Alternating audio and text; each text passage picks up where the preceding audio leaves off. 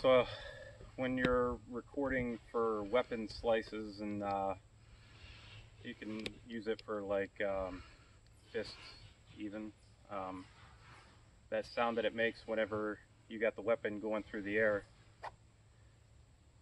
um, I like to use natural sounds for most of my effects. And don't tell me that your grandmother never told you to go into the backyard and get a switch. And we all know that the smaller ones make the best noise. So I rigged it up to the tree because I know you're here with me, but if I was here by myself, this is a method that I would probably do just to do it by myself. But the smaller branches and stuff that got just a little bit of play in them are the best ones. You don't want to go with the completely dead branches. You want to have a little bit of green to them.